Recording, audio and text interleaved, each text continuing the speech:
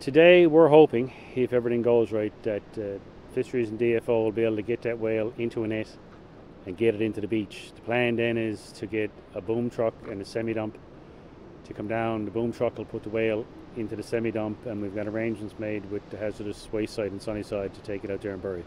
I'm glad that it's happening.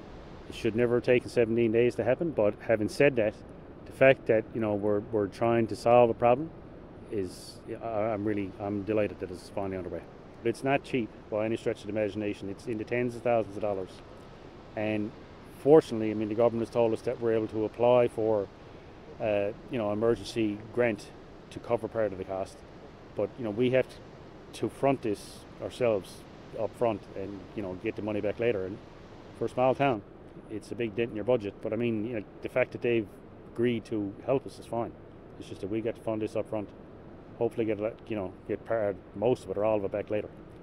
But we're dealing with a health hazard. It has to be done no matter what the cost is.